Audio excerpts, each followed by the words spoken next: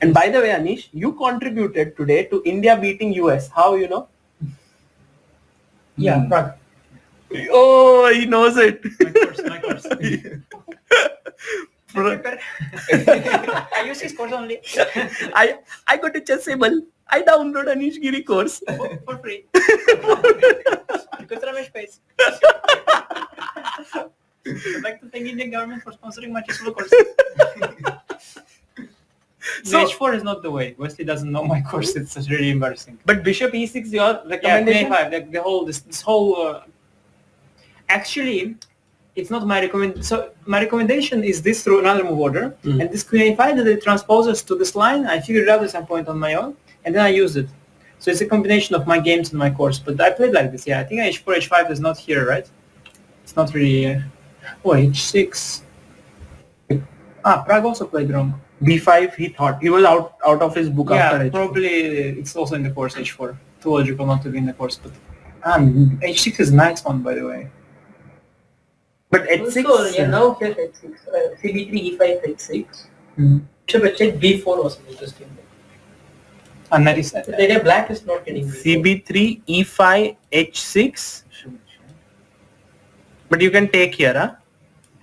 Yeah, okay, can we see game of Gukesh, just some simple win, just no need for this... Please... He blundered or what happened, Fabio?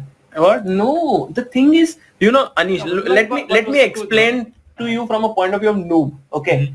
How a person who looks at this game thinks, and then you can explain from Super GM perspective. So first, it seems like, okay, all normal. Pawn, this I understand. Then Harshit explained C4 should not be given, so knight should not come here. So yes, very nice, all good. But at this point, you start to feel that Fabi is taking over. Castle D4, and you are like, look, 2 breaks are needed, E5 and C5. He can't do both. Position looks bad. This is a suspicious position. I thought it was do this. I saw it at this point, yeah. But then G5, and then H5, and all of a sudden it feels like black is okay.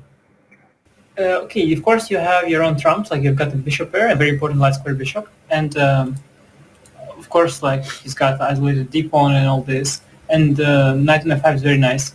But I don't think this is bad. So let's see how it continued. So knight c5 was better, because now queen d7, queen d5 is there, yeah. c5 was better. First, shutting the queen away from the king side or center, and then after queen d5 to play.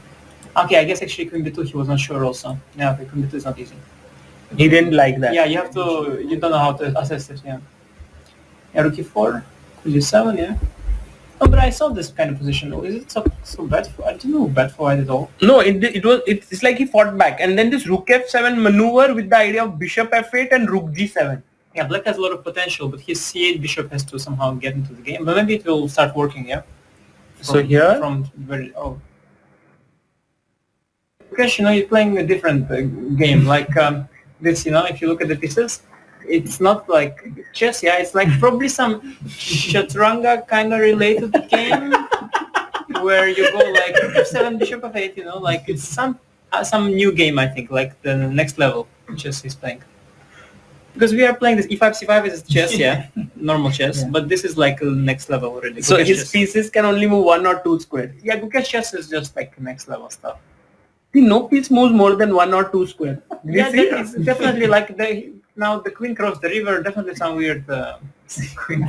And also, you know, he repeats moves and then it gets winning, yeah? Like everybody repeats moves and then it's draw, and Gukesh repeats moves and then it becomes winning. Yeah, he was supported by Raunak. Because Raunak was winning, Fabi saw and thought draw is not enough. It's very nice now. Okay, what place is dreaming now? Or just a pawn? Wow. I have to say A5 was a nice move. It's the first time that Gukesh has played BC. I was very surprised to find out that he has always played DC. And he used to play E5. Yeah, as well. So he played always DC. So I think this was a big surprise for Fabio that he went BC. Because I also looked before tournament what is Gukesh playing, and I noticed he only plays DC. I thought it's strange, everybody plays BC, and he plays only DC. But of course, it's until this tournament. And the same with Prague. He's never played G6 before, only E5. But of course, these youngsters, they are very quick on their feet. They are adapting and improving their opening repertoires. Actually, he played BC6 with me in a classical game like 2 years back, 2-3 years back. Yeah. But and it was very similar. And C4, yeah, this actually very simple. Like everything was same until some point, I think. Maybe knight c3 wasn't it? So I had the same pawn sacrifice actually. I don't think I had played h3. But wasn't, maybe it was I think it was without h3 this, and maybe this position or not? It was maybe no, like it that? was not like. Because this is also a way to get this. I think my knight was on b1 actually. You took here, yeah? Because I thought that he never took with b7. Maybe I missed him. Okay, like because I was surprised back then that he took bc because he never flew dc. But yeah, so maybe this one game I did know this with some order. Interesting. But Anish, really unbelievable, yeah? To gain 100 elo points in 3 months from 26-20 or something to 27-30 now.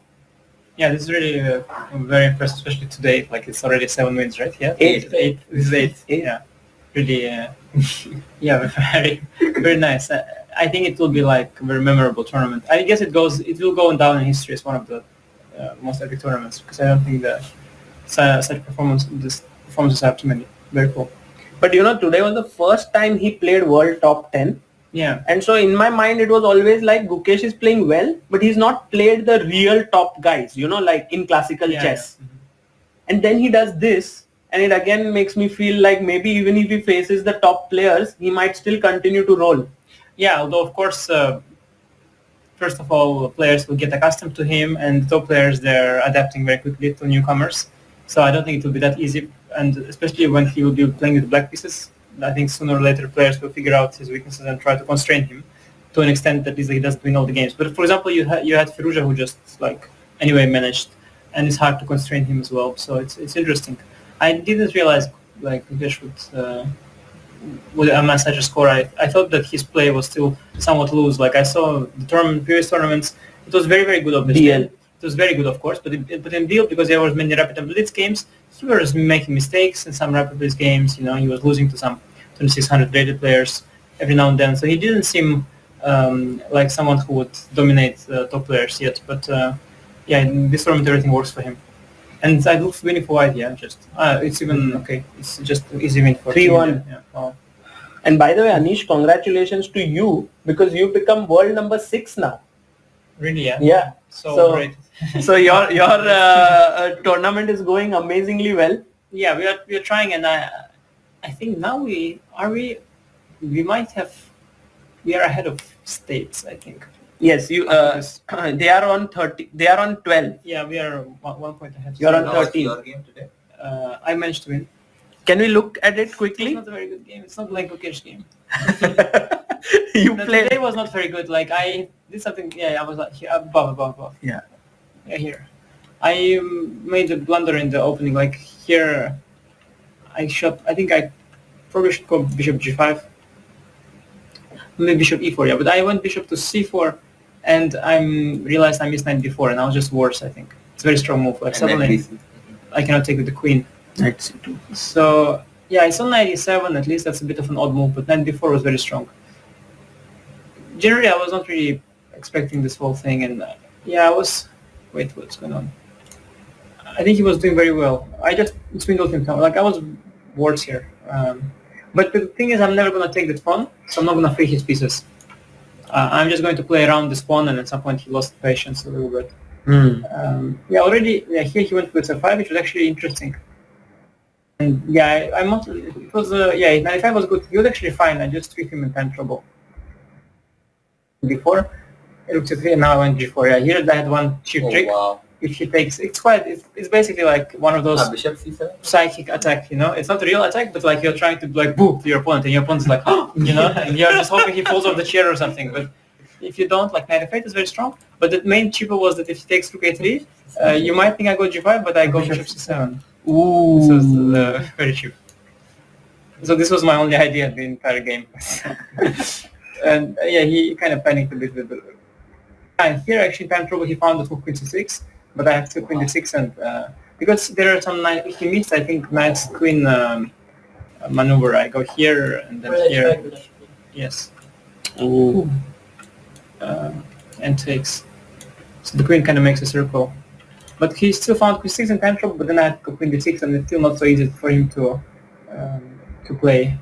And somewhere he went astray. Yeah, this is already winning. Like Dink's game against Nakamura. Very similar. I win. Yeah, just like that. kind of was very bad opening, but then in time trouble I managed to. Very practical win. G4 was Yeah. actually very nice. In our team, like I think Erwin this was an epic game. I'll show you. Like, okay, G5 is crazy, but this G4 move at some point he made, that was really cool. Ooh. And then just open the. You just gave 2 pawns. And crush. Yes.